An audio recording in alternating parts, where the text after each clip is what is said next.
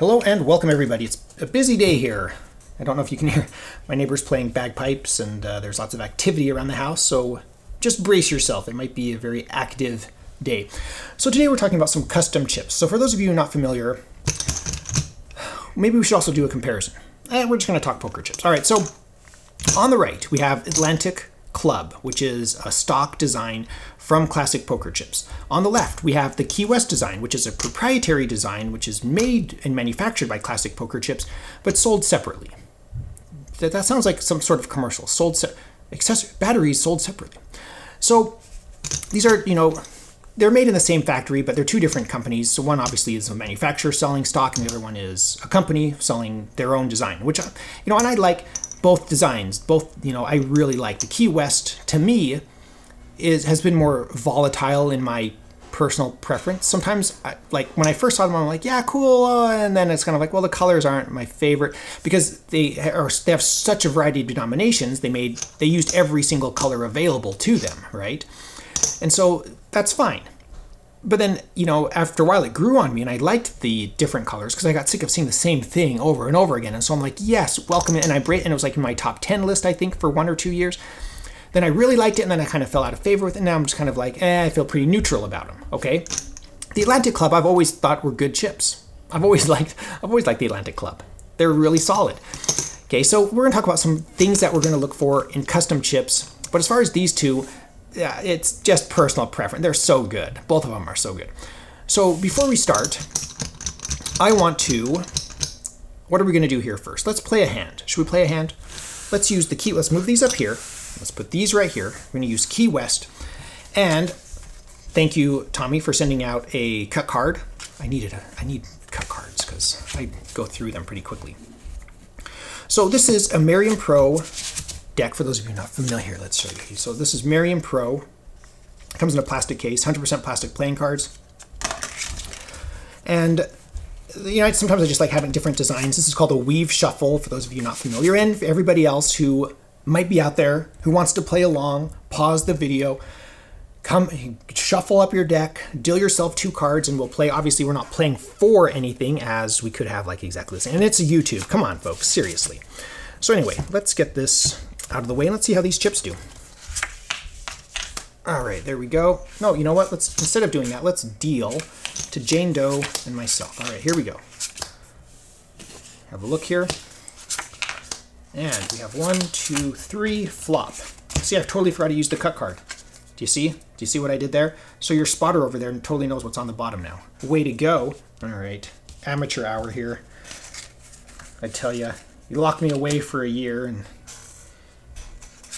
who am I kidding? I was never great at this.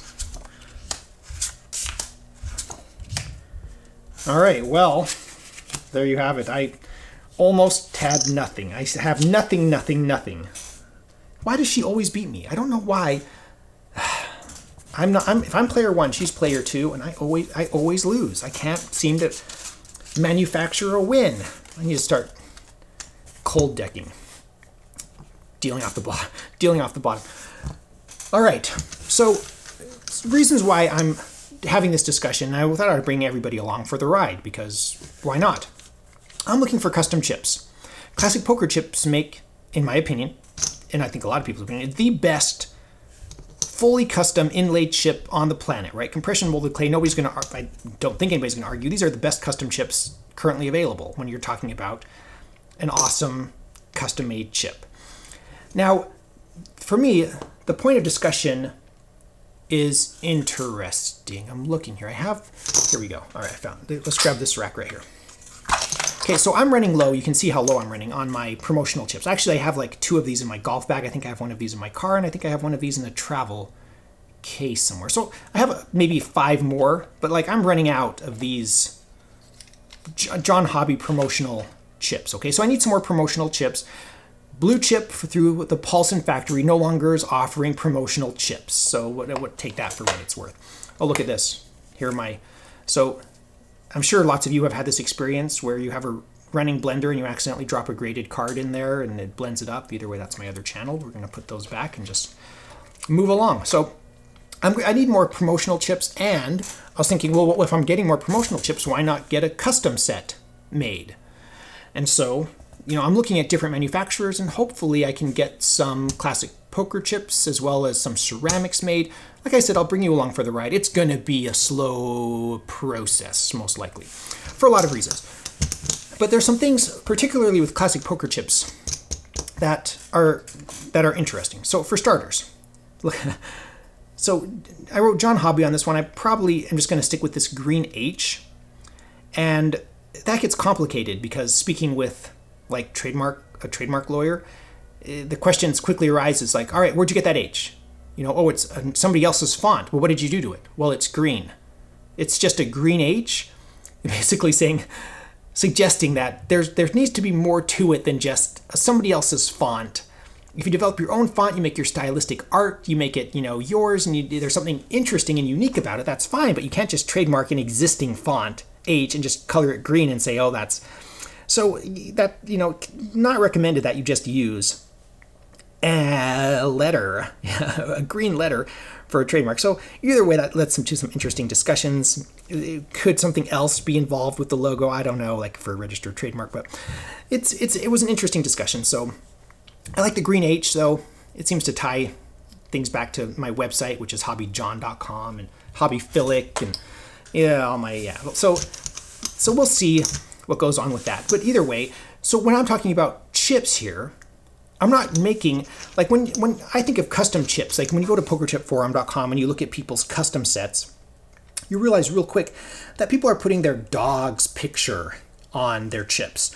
They're putting the name of the street that they live on, or the nickname for their poker room, or something that has some personal meaning to them. And I'm not doing that. So my custom chips are very much like a casino chip, right? Like house mold style things. I'm advertising my YouTube channels. So my personal custom chips are not going to feel like personalized custom chips. They're going to feel maybe more commercial. And, so I might be in a different kind of space than a lot of you, but I want to bring you along for this ride anyway, in case you want to make your own custom chips. You can see the steps that I take and how well that works for me. So just so you know, you're not going to see you're not going to see anything super creative. It's going to be very similar to, like Hobbyphilic, HobbyJohn, Hobbyphilic at Gmail, YouTube, hobbyjohn.com, kind of like commercial stuff, even if I make a custom set. So some things that I'd like to look at. For starters, I like to look at edge spot design. Okay, so this is the 3 1/2, so 3 1 2 kind of a edge spot pattern right here, whereas this is like a 3 and a 3 1/4, so 3 1/4 or whatever.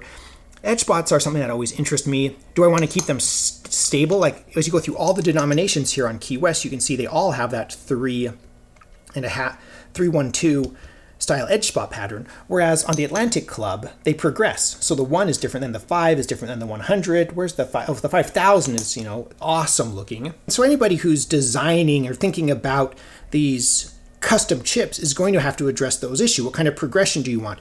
Do you want, for example, inlay progressions? And with what I'm looking for, I'm not sure that's what I want. I'm not sure. You might change my mind on this, but I'm not sure I want not edge spot, but inlay progression, or even edge spot progression in my set. I might just want something that looks pretty uniform, pretty consistent, very similar to the Key West. So those are kind of some things I want to address. The other thing that I think about, if I'm building a custom set, what do I want my denominations to be? Okay, and what am I going to use them for? And there are some legality issues that I've discussed with lawyers, and I'll talk about that in future videos, I'm sure. Let's not talk about that now, but I love this setup right here. I like it how there's no denominations on here. So you could use these for a tournament. You could use these for a cash game. They're very flexible. I like that. You can use them in Europe. Look, there's no dollar for euros or pounds or whatever it may be. But one thing that's always kind of weird to me is this transition right here. The 500 to the 1,000. It's like if I'm making a custom set, I want to design this problem out because I would like the 4-5x progression, right? So we get a 5x progression, 5x progression, 4x progression, 5x progression, and then a 4x progression here, right? So I want a 2,000 instead of a 1,000. Well, you have to have a 1,000. Why? Because they don't make $2,000 bills. Please, when was the last time you saw a $1,000 bill? Somebody's going to type in the comment, I own a $1,000 bill. So for me, I think I would go with a 500, 2,000, 10,000 progression rather than a 500, 1,000, 5,000. It seems like there's kind of this like road bump right here. Anyway, that's what I have for you. Those are my thoughts, my first thoughts about designing a chip. So I'm going to bring you guys along. This is the kickoff for my custom chipset, not homemade. Slow down. Stop the. We're not making homemade chips right now. The people. Oh my goodness. Custom chips. We're doing some custom chips. So I'm not sure where I'm going to start, but I want to bring you guys along for the ride. And you know, there's plenty of people who have tons of experience making custom chips. I know, like on Poker Chip Forum, there are people who are on like their 5th or 10th set. They're like, look at my new customs. You can never have too many custom chips, apparently, for some people. Let me know your thoughts in the comments below. As usual, if you want to support this channel, you can support me on Patreon. I'm accepting general support. I like to put some behind-the-scenes pictures or videos up there occasionally, but any dollar helps. $1 a month, greatly appreciated. You can also support me on Amazon by visiting my Amazon shop, and the links in the description below. I have some poker and some gaming-related things down there. So you should know that I am an Amazon associate. I make proceeds from qualifying purchases. I'm looking forward to reading your comments. Thank you so much for watching. Please subscribe.